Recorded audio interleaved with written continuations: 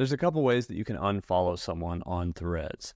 First, you could go to the search tab and find that person. If you know someone specific you want to unfollow, like a celebrity or something. Second, if you're on the home tab and you see someone here that you follow that you mean to unfollow, you can simply click on their username profile.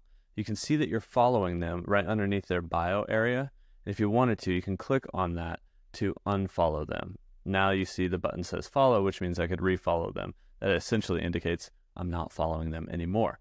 Now, if you want to go see your following and unfollow from there, maybe a little quicker, you can go to your followers. You see your followers number right next to your link on your profile. Your profile is that little right-hand person icon down there in the bottom. So we click on followers. It takes us to this tab where we see our followers, our following, and our pending follows. So on following, these are the people that we are following, right? You actually can see the whole list right here, and you can unfollow individually from here. So if we wanted to unfollow any of these accounts, we just click that unfollow button, and it disappears out of our following. And so that's two ways that you can unfollow accounts here on Threads.